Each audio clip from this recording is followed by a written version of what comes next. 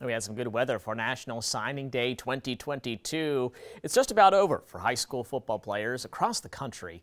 Today, athletes across the Big Bend in South Georgia signing with their college of their choice, including FAMU. Sports Director Allison Posey joins us now from the Rattler celebration party. Allison, how do the Rattlers feel about their signing class? Yeah, this signing class for FAMU this year, absolutely incredible, but you really don't want to hear me ramble about it when I have the man himself here, head coach Willie Simmons. Coach, overall, your feelings on this signing class? Very excited about this class. We feel like we address a lot of needs. Tapped into the transfer portal more than we have in the past, but again, a lot of great young men, some already on campus. But we're excited about today. The future of FAMU football looks bright. You talk about the future of FAMU football, you talk about the guys that you have. A lot of local signings too. 6 guys from the Big Bend signing. How important is it to tap into that local talent? Well, obviously I'm biased, being a product of the Big Bend, but I always want to start our recruiting base right here in Tallahassee in the Big Bend area. So we're excited to have 6 young men from this area joining the program here this fall, and we're going to continue to build up our program from the inside out. You can tell he's a Gadsden County guy too, because we have 3 players from Gadsden County that are going to be future Rattlers. Coach, what if the guy's not from Gadsden County, Florida High, Jordan Gilly? Heck of a career at Florida High. He leaves the Seminoles as the program's all-time leading tackler. What are you expecting from him?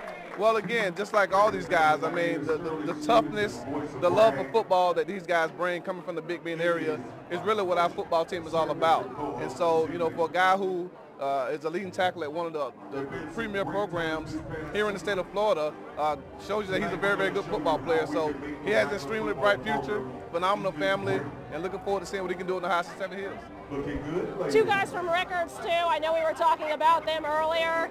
3 guys from Gadsden, 1 from Florida High, 2 from Rickards. You really hit up kind of all corners of the area. Well, we're trying. You know, still got some more schools we have to get some from, but again, Coach Lewis over at Rickards has done a phenomenal job. Coach Hickman, we already have 3 players from Florida High on the team currently, so adding another one. And then the job that Coach Fuller has done at Gadsden is second to none. So phenomenal high school coaches in this area, really, really good football players, and we're just excited to be able to continue the pipeline that we started when we got here 4 years ago.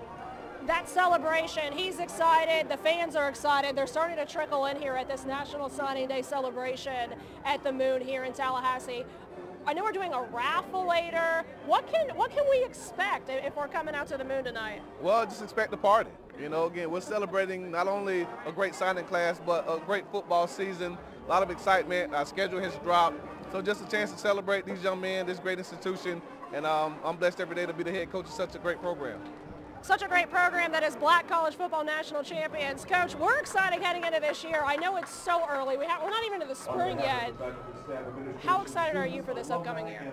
Can't wait. I think this year is going to be a phenomenal year in the SWAC.